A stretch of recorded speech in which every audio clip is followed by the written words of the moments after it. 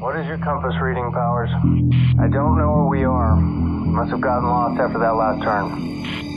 MT-28, this is FT-74. What is your trouble? Both my compasses are out, and I'm trying to find Fort Lauderdale, Florida. We've just passed over a small island, and we have no other land in sight. Turn on your emergency IFF gear, or do you have it on? IFF gear was off. I'm turning it on now. FT-28 to Nanhao Able 3. One of the planes in the flight thinks if we went 270 degrees, we could hit land. FT-28, all planes in flight. Change course to 090 for 1 minute. Damn it, if we just fly west, we would get home. Hold it. Head west. Damn it. We are now flying 270 degrees. We will fly 270 degrees until we hit the beach or run out of gas.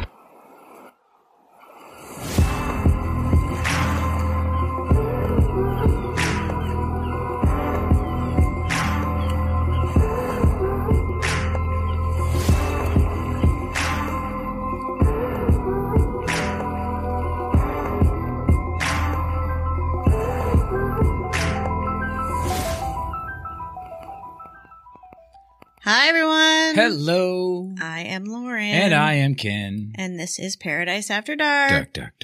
Paradise After Dark is an independent podcast covering true crime, Unsolved mysteries, missing people, and urban legends. Please check out our website, paradiseafterdark.com. On the website, you'll find links to all of our episodes, even the archived ones, our mailing list, merch store, links to our social medias, and of course, our Patreon. Yeah, we also have a little tip jar that's on the website there. It's a little virtual tip jar. So if you want to swing by there and help out the show by dropping a tip, we'll give you a shout out on the show. Awesome. So do we have any shout outs this week? We don't have any shout outs, but I do have a simple little question for you, Lauren. Okay. Is the word unfitting a lingerie joke? I think it might be. I think it might be. It was really good. It might be. I did chuckle a little bit. I liked it. I think it might be. I did. So that in itself is a shout out. Exactly. And the person will know what we're talking about. I thought it was pretty good. I'm like, that might be a clever little joke. It was pretty good. I liked it. So why are we always talking about lingerie on this show?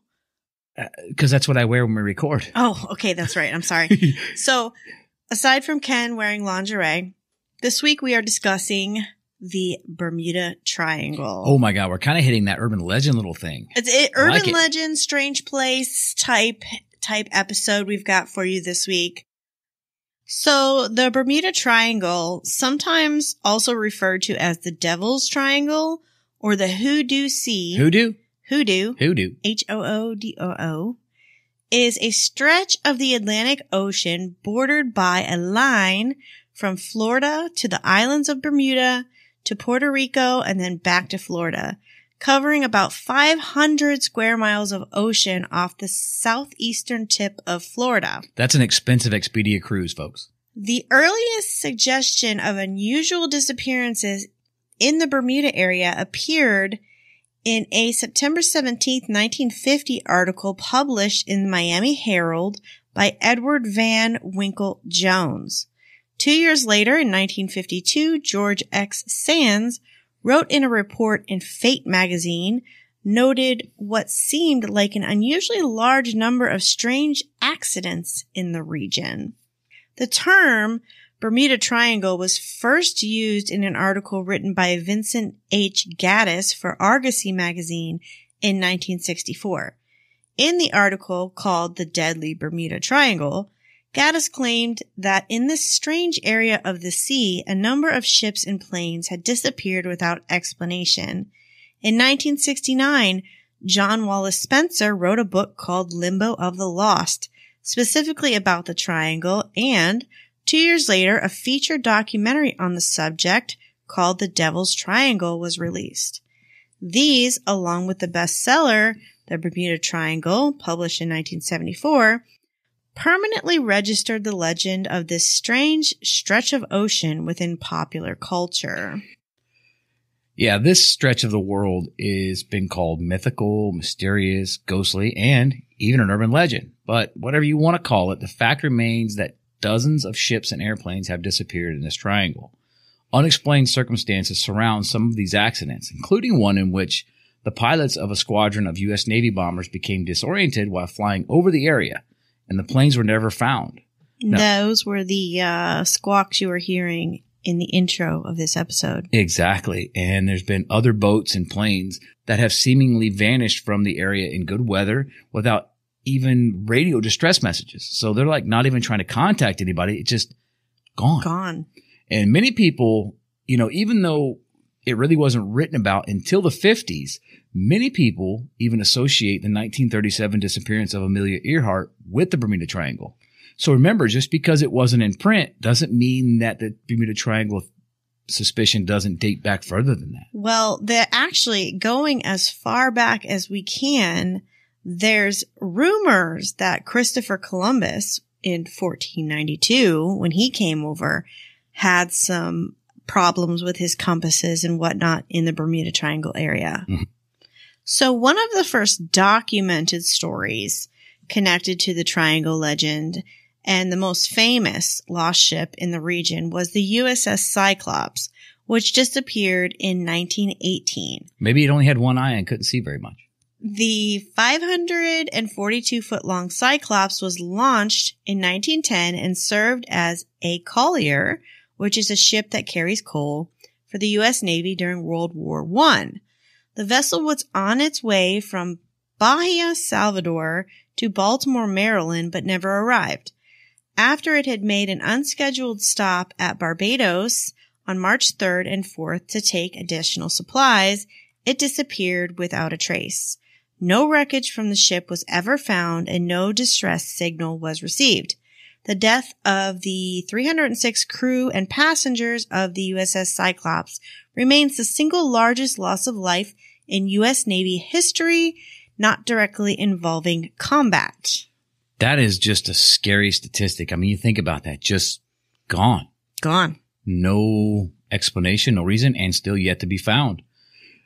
Well, other boats, and we're going to get into a lot of this stuff. There's the SS Marine Sulphur Queen. Now, this is a tanker ship carrying molten sulfur.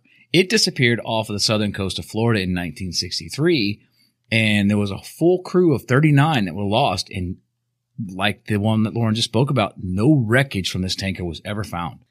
The disappearance of a Douglas DST airliner. So now we've gone from sea to land or sea to air. Registered NC-16002 occurred on the night of December 28, 1948, near the end of a scheduled flight from San Juan, Puerto Rico to Miami, Florida. The aircraft carried 29 passengers and 3 crew members. After takeoff, the aircraft did not respond to subsequent calls from San Juan. At 11:23 p.m., the Overseas Foreign Air Route Traffic Control Center at Miami heard a routine transmission from the flight wherein Robin Lindquist, the pilot, reported that they were at 8,300 feet and had an ETA of 4:03 a.m. His message placed the flight about 700 miles from Miami. Transmissions were heard sporadically throughout the night by Miami, but all were routine. Well, at 4:13, Lindquist reported he was 50 miles south of Miami. Now, the transmission was not heard at Miami, but oddly enough was monitored at New Orleans. Now, this was some 600 miles away, but then it was relayed back to Miami.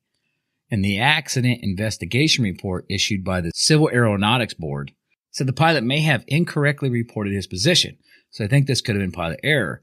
Well, at this time, the plane only had enough fuel for 1 hour and 20 minutes of flying. So that's all the time they had left, was 1 hour and 20 minutes based on fuel calculations.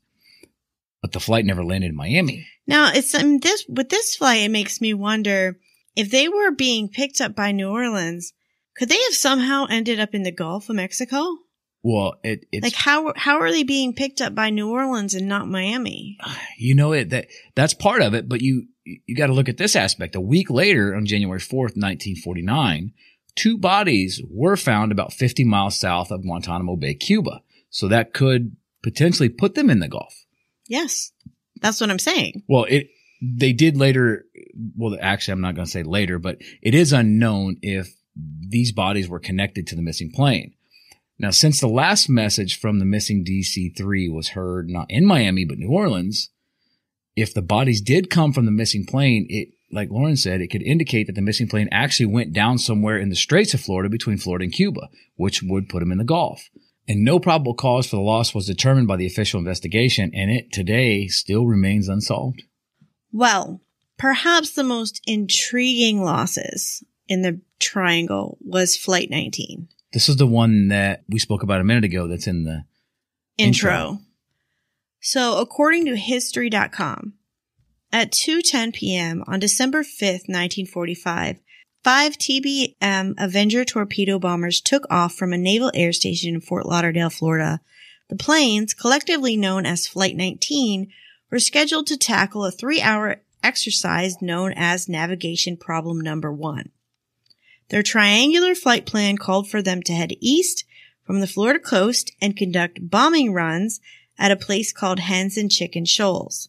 They would then turn north and proceed over Grand Bahama Island before changing course a third time and flying southwest back to base. Save for one plane that only carried 2 men, each of the Avengers was crewed by 3 Navy men or Marines, most of whom had logged around 300 hours in the air. These guys were not unfamiliar with flight time. The flight's leader was Lieutenant Charles C. Taylor, an experienced pilot and veteran of several combat missions in World War II's Pacific Theater. At first, Flight 19's hop proceeded just as smoothly as the previous 18 that day. Taylor and his pilot buzzed over Hens and Chicken Shoals about 2:30 p.m. and dropped their practice bombs without incident. But shortly after the patrol turned north for the second leg of its journey, something very strange happened. For reasons that are still unclear, Taylor became convinced that his Avenger's compass was malfunctioning and that his planes had been flying in the wrong direction. The troubles only mounted after a front blew in and brought rain, gusting winds, and heavy cloud cover. Not the kind of ideal flying for, planes in this area, because anybody that knows Florida weather or tropical weather, it's a different animal. Yes, it is. It definitely is. So Flight 19 became hopelessly disoriented. "I don't know where we are," one of the pilots said over the radio. "We must have got lost after that last turn." Lieutenant Robert F. Fox, another Navy flight instructor who was flying near the Florida coast, was the first to overhear the patrol's radio communications. He immediately informed the air station of the situation and then contacted the Avengers to ask if they needed assistance. "Both my compasses are out and I'm trying to find Fort Lauderdale, Florida," Taylor said, his voice sounding anxious. "I'm over land, but it's broken. I'm sure I'm in the Keys, but I don't know how far down." Taylor's claim didn't seem to make sense. He'd made his scheduled pass over Hens and Chicken Shoals in the Bahamas less than an hour earlier, and now he believed his planes were somehow drifted hundreds of miles off course and ended up over the Florida Keys. Seems like that would be odd because you have a long jump to get there. The 27-year-old had just transferred to Fort Lauderdale from Miami, and many have since speculated that he may have confused some of the islands of the Bahamas for the Keys. Under normal circumstances, pilots lost in the Atlantic were supposed to point their planes toward the setting sun and fly west toward the mainland. But Taylor had become convinced that he might be over the Gulf of Mexico.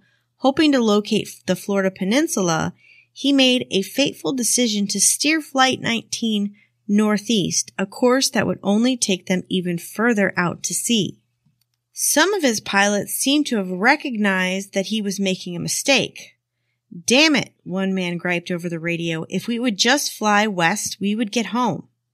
Taylor was eventually persuaded to turn around and head west, but shortly after 6 p.m., he seemed to have canceled the order and once again changed direction. "We didn't go far enough east," he said, still worried that he might be in the Gulf. "We may as well just turn around and go east again." Remember, he is thinking that he's over the Keys. So he doesn't want to go west because he knows that going west puts him into the Gulf. And if he kept going west, he would end up in Mexico. Exactly. So he wants to make sure that he heads far enough east to get out of the Gulf so they can pick up. Because remember, he's seen the Keys. Over Florida. Which makes total sense. But if he were in the Gulf. Exactly. But keep in mind, his compass was acting sporadically at this point. So west and east could have been confusing to him. His pilots probably argued against this decision. Some investigators even believe that one plane broke off and flew in a different direction, but most followed their commander's lead. I can't believe that because there's no word or sign of that particular flight either. Right. Flight 19's radio transmission soon became increasingly faint as it meandered out to sea. So this is, they're going east, but they're going out into the Atlantic. They're going away from Florida. It seems at this point. When fuel began to run low, Taylor was heard prepping his men for a potential crash landing in the ocean. All planes, close up tight. We'll have to ditch unless landfall. When the first plane drops below 10 gallons, we'll all go down together. A few minutes later, the Avenger's last radio communications were replaced by an eerie buzz of static. The Navy immediately scrambled search planes to hunt for the missing patrol. So around 7:30 p.m., a pair of PBM Marine flying boats took off from an air station north of Fort Lauderdale. And just 20 minutes later, however, one of them seemed to follow Flight 19's lead by suddenly vanishing off the radar. So it's basically in the same flight pattern as the same issue that Flight 19 was having. And at first light the next day, the Navy dispatched more than 300 boats and aircraft to look for Flight 19 and the missing mariner. Now, the search party spent 5 days combing through more than 300,000 miles of territory to no avail. Can you imagine the effort involved? Yeah. In covering 300,000 square miles in 5 days. That is amazing. I mean, that's putting in some effort, and it's literally sleepless time right now. I mean, these guys are doing everything they can to find these pilots. Right. They just vanished, Navy Lieutenant David White later recalled. We had hundreds of planes out looking, and we searched over land and water for days, and nobody ever found the bodies or any debris. That's the key factor there. Something in those planes floats. I'm just going to put that out there. Yeah. Now, a Navy Board of Investigation was also left scratching its head while it argued that Taylor might have confused the Bahamas for the Florida Keys after his compass malfunctioned. It could find no clear explanation for why Flight 19 had become so disoriented. It's like, what's going on? Why were they so out of whack? These were skilled pilots. They were guys that know how to fly planes, and they're good with directions. I mean, 300 hours, they can sit behind the wheel, so to speak, of a plane and fly it just fine. Now, all 14 airmen on Flight 19 were lost, as were all 13 crew members of the Martin PBM Mariner flying boat that subsequently launched from the Naval Air Station Banana River to search for Flight 19, as we mentioned earlier. Its members eventually attributed the loss to, quote, causes or reasons unknown, end quote. So we are far from finished telling you about all of the different air and ship accidents in the Triangle, but let's take a quick break. Be right back.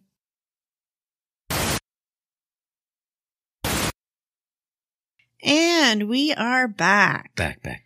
So the sail training ship HMS Atalanta, originally named HMS Juno. That's Her Majesty's ship. That's Her Majesty's ship, disappeared with her entire crew after setting sail from the Royal Navy dockyard, Bermuda, for Falmouth, England, on January 31st, 1880. The report of the investigating committee on the loss of the British training ship, Atalanta, was published on December 29th of 1880 and stated no reliable trace had been found. Now, the committee said they considered the Atalanta a very stable ship, except at the large angles of the heel, and that the alterations in her rig only tended to increase her safety. The committee spoke favorably of her officers and crew and pointed out that at the time of her loss, exceptional storms proved fatal to a number of merchant vessels. The only exception was that survivors or debris in other cases were always found. That's what we spoke about the airplanes. Right. Something would float. Well, according to nationalparks.org, when the Carroll A. Deering, a 5-masted schooner built in 1919, was found hard aground and abandoned at Diamond Shoals near Cape Hatteras, North Carolina, the crew vanished and was discovered in 1921, speculation ran wild. That speculation continues to this day, and no satisfactory explanation for the crew's disappearance has ever been proven. So we're going to rewind here. The Deering left Rio de Janeiro on December 2nd, 1920, and stopped for supplies in Barbados. On January 9th, 1921, the Deering left Barbados, setting sail for Hampton Roads. The ship was next sighted by the Cape Lookout Lightship off North Carolina on January 28, 1921, when the Deering hailed it. The lightship's keeper, no, this is a lighthouse, lighthouse. The lighthouse keeper, Captain Jacobson, reported that a tall, thin man with reddish hair and a foreign accent, speaking through a megaphone, told him the vessel had lost its anchors in a storm off Cape Fear and asked that the ship's owner, the G.G. Deering Company, be notified. Jacobson took note of this, but his radio was out, so he was unable to report it. He also noticed that the crew seemed to be milling around on the quarterdeck of the ship, an area where they were usually not allowed to be. Yeah, he would know that because that's sort of his profession. He's involved in watching ships come in and out all the time. Right. So by the time the wreckage was found, the crew had vanished like ghosts. Gone with them were personal belongings, key navigational equipment, some papers, and the ship's anchors. Despite an exhaustive investigation by the FBI, no trace of the crew or the ship's logs have ever been uncovered. FBI investigation into the Deering scrutinized, then ruled out multiple theories as to why and how the ship was abandoned, including piracy, domestic communist sabotage, and the involvement of rum runners. Well, you got to stop and think. If the guy in the lighthouse noticed or said that the guy was screaming, "Hey, we lost our anchors in the storm," and the boat's found without anchors, it almost solidifies that what he said could have been somewhat factual. Right. That's just adding We don't think that the lighthouse keeper's lying. Well, no, but I'm saying he's like, okay, this has got to be the boat that I saw because the guy said there was no anchors. You understand what I'm saying? And the guy said to contact the G.G. Deering Company and notify them. So that's what I'm saying. So that gives you that timeline, and all of a sudden this happens, and the crew is missing, and that's what makes this so mysterious. So we'll move on to some other stuff here. So on December 22nd of 1967, a cabin cruiser named Witchcraft left Miami with her captain, Dan Burek, and his friend, Father Patrick Horgan. Now, these two gentlemen's journey on the 23-foot luxury yacht was to enjoy the wonderful view of Miami's Christmas lights, which I got to tell you, if you've ever been on the water and went out to enjoy Christmas lights, it's absolutely beautiful. However, these two gentlemen, after reaching just 1 mile from offshore, the Coast Guard received a call from the captain stating that his ship had hit something, but there was no substantial damage.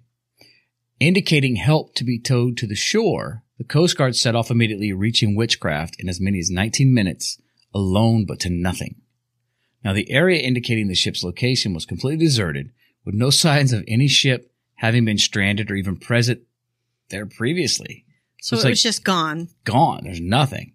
What's most intriguing about this story is that this particular cruiser was virtually unsinkable, not to mention numerous life-saving devices present aboard, including life jackets, lifeboats, flares, distress signals, etc. All these devices and stuff that they had for safety, and the boat's not there. I mean, what's going on? None of them were used. None of the stuff was used. Exactly, and the ship was gone. And the Coast Guard officials searched hundreds of square miles of the ocean over the next few days, but were unsuccessful. Nothing of the ship was ever found. So they reached the point at where the Witchcraft should have been, but it hadn't been. It wasn't there. So they hit something, but there was no damage. But somehow they needed to be towed. Exactly. Maybe they got eaten by a sea monster. I'm not saying it was aliens. Could have been aliens. All right, let's move on. We're going to talk about the Star Tiger and the Star Ariel. Oh, so we're going to go astronomical? Star Tiger was an Avro Tudor 4 passenger aircraft owned and operated by British South American Airways. The plane disappeared without a trace over the Atlantic Ocean while on a flight between Santa Maria in the Azores and Bermuda in the early morning of January 30th, 1948. Star Tiger was one of 3 enlarged and improved versions of the Avro two-door, designated two-door 4. It had made 11 transatlantic flights, a total of 575 hours of flying time since its initial test flight on November 4th, 1947. The plane took off from Lisbon, Portugal on January 28, 1948, and made what was supposed to be a 75-minute stop in Santa Maria in the Azores for fuel. However, the reported weather was so poor that Captain Brian W. McMillan decided they should stop over until the next day.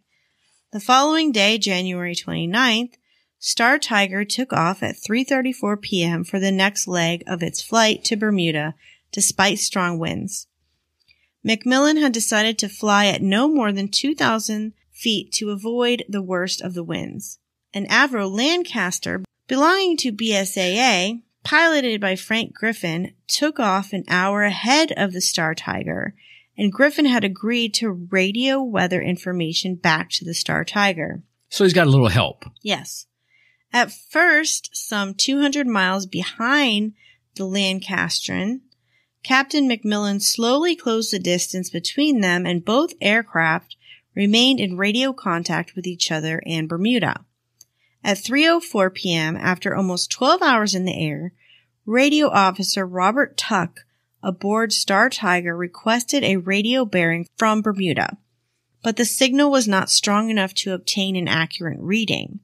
Tuck repeated the request 11 minutes later, and this time the Bermuda radio operator was able to obtain a bearing of 72 degrees, accurate within 2 degrees. The Bermuda operator transmitted this information, and Tuck acknowledged receipt at 3:17. So that's going to be the last gig here. I mean, there's confirmation, if you will. That was the last communication with the aircraft. Of the passengers, 16 were British, 2 were Mexican, 2 were Czech, and 1 was Swiss, and 4 were stateless. 7 were bound for Bermuda, 12 were bound for Kingston, Jamaica, and 6 were bound for Havana, Cuba. On January 30th, 1948, a press dispatch reported the plane's loss at 440 miles northeast of Bermuda, 31 souls on board. So Star Ariel was an Avro Tudor Mark 4B passenger aircraft owned and operated by British South American Airways. This plane disappeared without a trace over the Atlantic Ocean while on a flight between Bermuda and Kingston, Jamaica on January 17th, 1949. This is like a year later. Yes. Star Ariel took off at 8:41 a.m. from Bermuda with 7 crew and 13 passengers.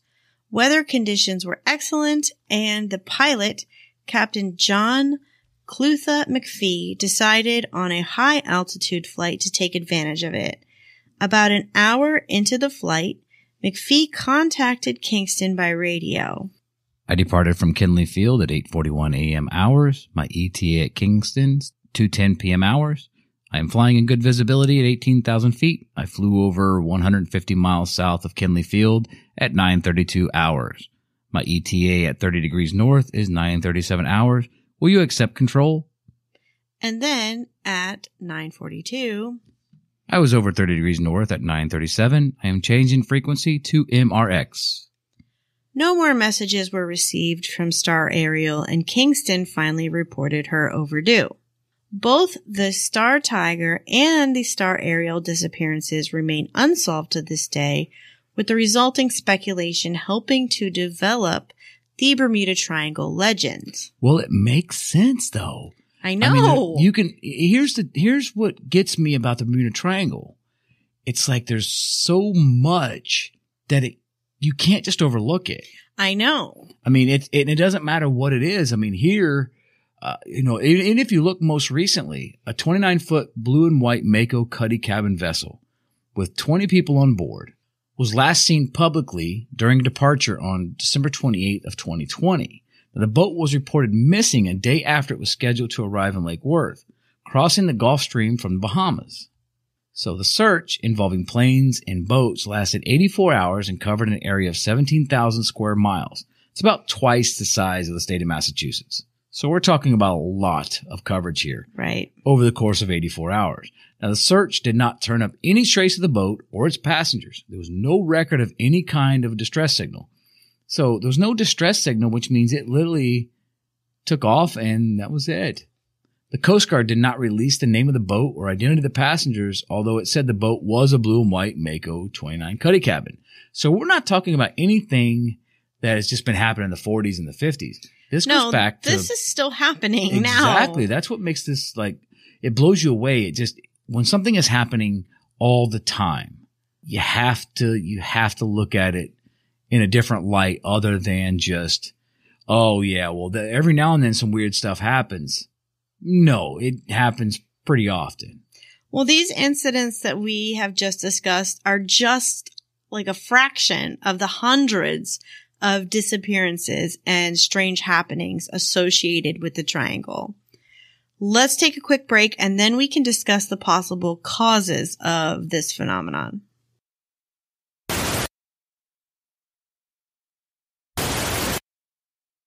Okay, so the Bermuda Triangle's reputation has been chalked up to everything from intergalactic portals and time vortexes to paranormal phenomena, even to the city of Atlantis. The lost city of Atlantis? Yes. Okay. And I honestly only thought that the time vortexes only existed in Vegas. I'm going to be honest. Well, the theory we're going to go over first is actually the presence of the lost city of Atlantis somewhere down in the deep below the triangle. Now, the lost city of Atlantis, first mentioned by the ancient Greek philosopher Plato more than 2,300 years ago, is known as one of the oldest and greatest mysteries of the world. According to Plato, the utopian island kingdom existed some 9,000 years before his time and mysteriously disappeared one day. Just like things in the Bermuda Triangle. Another theory is the island was believed to have housed technology far superior to what we use today, but sunk to the bottom of the ocean after a tremendous earthquake. Either way, supposedly Atlantis was home to an enormous crystal pyramid that now rests on the ocean floor. Theories suggest that somehow their use of crystal energies is the reason for the Bermuda Triangle's mystical anomalies. If, all these years later, Atlantis is meant to have existed 1,000,000 to 900,000 years ago, their crystals still function on the sea floor, this could be causing mechanical malfunctions in the ships and planes above. Now, side note real quick.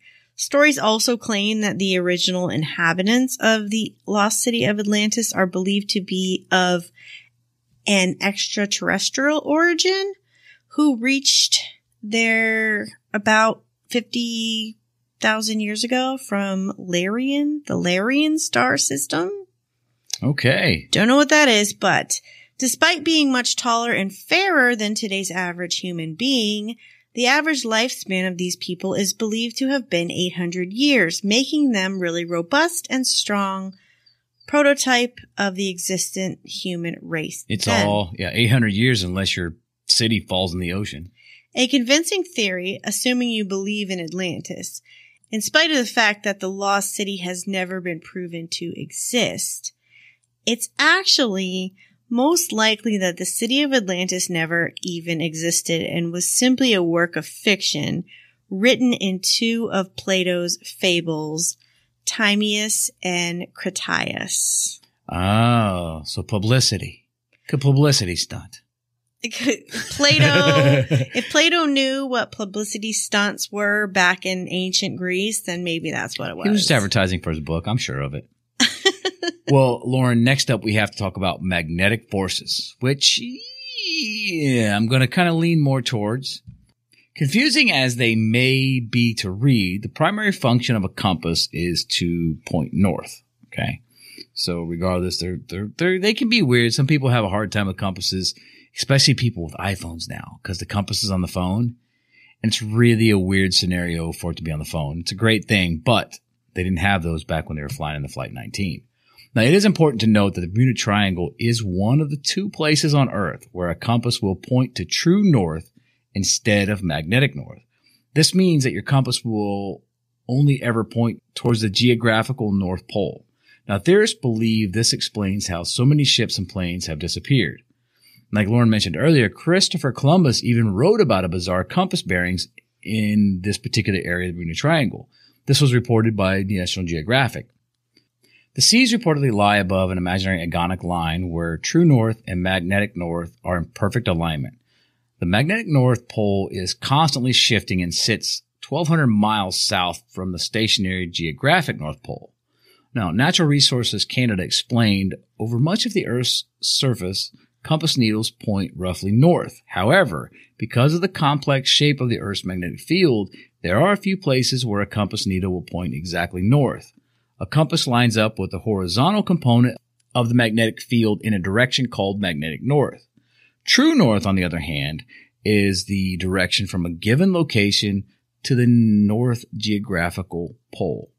So there's two norths. There's the magnetic north, and then there's the true geographic north. Exactly. Well, the difference between these two is called magnetic inclination. So it's going to be a little bit off, and it has a lot to do with how everything lines up. Because remember, when you look at the Earth doesn't sit exactly north and south when it's on its axis. Right. It's tilted. Yes. So technically speaking, that's going to be the difference between the North Pole, which you're going to be exactly far north, true north, and magnetic north, which is going to be sort of at a slight angle, which is roughly 500 kilometers or 1,200 miles off. So that's where the difference is. And I think that that's where this theory lies in place.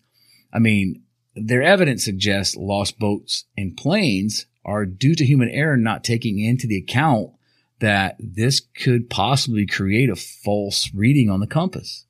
You know, so a lot of it has to do with maybe the magnetic forces weren't right with the compasses, which of course could, basically throw off the bearings. The one thing that I have a problem with in this theory, which it's a great theory and it's probably the most scientific theory, is they vanished. And by the term vanished means no evidence of loss. Right. Okay. So let's talk about rogue waves for a second. This gives me nightmares, just the idea of these rogue waves. So rogue waves are unusually large, up to 100 feet, unpredictable and suddenly appearing surface waves that can be extremely dangerous to ships, even large ships. Rogue waves are an open water phenomenon in which winds, currents, and other circumstances cause a wave to briefly form that is far larger than the average large wave of that time and place. These monster waves can maybe account for the ships that have disappeared, but they can't account for the planes. I mean, they're not that tall. So researchers argue that some waves could reach up to 100 feet in height, like I said, but they would still be far too small to reach planes that typically fly between 31,000, 38,000 feet in the air. Are you sure? I mean, that just seems like 100 feet just seems like a small wave compared to a 31,000 foot one.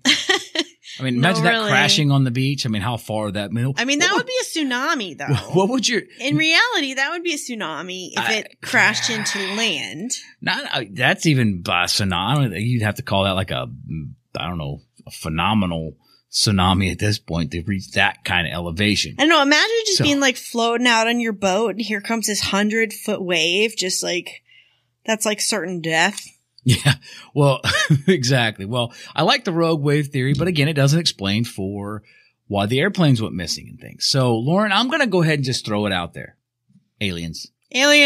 Now, some people subscribe to the theory that, the Bermuda Triangle acts as sort of this portal to our planet for aliens to gather the people and technology they need to research our species. So this is like a portal where they can come in and snatch people up and take them somewhere else and do what they do where they probe you or whatever it is. So now this might explain why some of the ships and planes have never been discovered, because the aliens took them. I mean, we're not saying it was aliens. But it was aliens. All right. Okay. I just had to put aliens out there, Lauren. I mean, think about it. Like, okay. It's a theory. All right. If we're going to talk about aliens, we have to talk about wormholes. See, now wormholes, you're talking my language because now we're getting to some other theories that I really like. So some think that the Bermuda Triangle is a portal through space and time. Thanks to a report from Bruce Jernon, a pilot who claimed to have leapt 100 miles after a fog surrounded his aircraft, wormholes through time and space are now a plausible explanation. He said, I didn't believe in time travel or teleportation until it happened to me. Now, I just want everyone to know that I have found Mr. Jernon on social media and have attempted to reach out to him. I am still awaiting his reply. He's in a wormhole. He'll Maybe. return shortly. Maybe. All right. So we've talked about aliens, wormholes. There's a lot of theories out there. So let's talk about methane bubbles. Like big farts. Not exactly, Lauren, but okay. No. No. Big Lauren, old no, farts. No. Sea alien farts. No. Sea alien farts, not Mr. Jernon farts. So researchers at the Arctic University of Norway have just discovered huge underwater craters off the coast of Norway. They consider probably a cause of enormous blowouts of gas. So I guess in that sense, Big farts. depending on what the Earth ate that day, whether it be a plane or a ship, you're going to get this new. Sorry, I had to, Lauren. I couldn't help myself. We're talking about methane bubbles and ships getting lost, so it's possible they got eaten. No, in all seriousness, Lauren, ships certainly could sink suddenly if the water beneath them turned to foam, which these craters, measuring up to 45 meters deep and 800 meters wide, could possibly be capable of doing. But these gas craters were found off the coast of Norway, not in the Bermuda Triangle. But that didn't stop the conspiracy theorists from claiming that, the mystery had been solved. Hey, we've solved this mystery. Nope. Even if there were these methane bubbles in the triangle, it still does not explain the missing planes. And just a little side note, if the gas turns to foam, it's usually a bad sign. Yeah. Okay. I'll take your word for it. Yeah. When farts turn to foam, it's a problem. Okay. I've never had a fart turn to foam, but. You never heard that joke? If No. you're sliding into home and you feel something foam diarrhea. Okay. Moving on. Human Edit error. point. Human error. Oh my God. Hold on. All this fart talk is like. I'm sorry, Lauren. I had to do it. I mean, it was a reference, a movie reference. I'm sorry. Human error, bad weather, and the fact that it's so busy. The Bermuda Triangle is actually a very busy area of the sea. Now, I'm going to butcher this, but Carl Kruszelnicki, an Australian scientist, believes that a huge number of disappearances can be explained by nothing more supernatural than human error, bad weather, and the fact that it's so busy with planes and boats. He said, it is close to the equator, near a wealthy part of the world, America. Therefore, you have a lot of traffic. According to Lloyd's of London and the U.S. Coast Guard, the number that go missing in the Bermuda Triangle is the same as anywhere in the world on a percentage basis. Well, one problem I have with that, Lauren, is when Flight 19 disappeared, it was not busy. We're talking about in the 40s. So, I mean, it wasn't a busy place. So that's my only issue with that. I do agree with some of the human error and possibly bad weather, but in some issues, if you remember, we talked about where's the wreckage? They had beautiful weather. Yes. And again, where is the wreckage? So the most likely reason, sorry to disappoint our conspiracy theorists listening, is that the Bermuda Triangle is a vile vortex. According to an article on marineinsight.com, the Bermuda Triangle is one of the 12 vile vortices that are present on the Earth's surface. Now, vile vortices are places where the Earth's magnetic pull is quite high and interferes with the modern scientific equipment like compass and gyroscopes, kind of what we mentioned earlier. And the main reason that the Bermuda Triangle gets so much allure and intrigue than the remaining 11 vile vortices is because the various incidents and mishaps that have occurred in its path. We just discussed several of them in this episode, and there's hundreds beyond that. Right. Now, as science and technology have developed and the mystery of the vile vortices have been discovered in today's times, it has been proved that the mystery of the Bermuda Triangle is not because of any extraterrestrials or UFOs or due to any other mysterious objects. The fact that there is a very high pull of the Earth's natural magnet, which redirects the compass and other sophisticated equipment and disallows them to take their intended route through the waters, is the main reason behind the bizarre occurrences of the triangle than any other reason.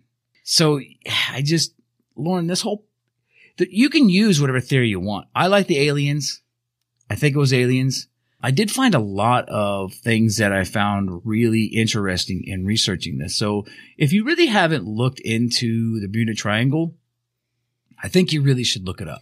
Yeah, it's actually kind of scary when you really start digging into it. I mean, I only cherry picked like some of the bigger, more well-known disappearances when I was putting this episode together, but there is so many. Exactly. Well, one thing to keep in mind too, and the one thing that I love so much about mysterious places or when you get into urban legends is some of these people really come up with some really convincing theories. Yeah. So if you look at the research, they can almost convince you pretty well, hey, this is what's happening. You're like, oh my God, that's a possibility. And you realize this guy is talking about aliens. It was aliens. So, it was aliens. But, when it comes to mysterious places, I think the Bermuda Triangle might be one of the most mysterious and sort of sought after places in the world to kind of look at when, it's kind of a go-to. Yeah. It's kind of like Loch Ness. It's like,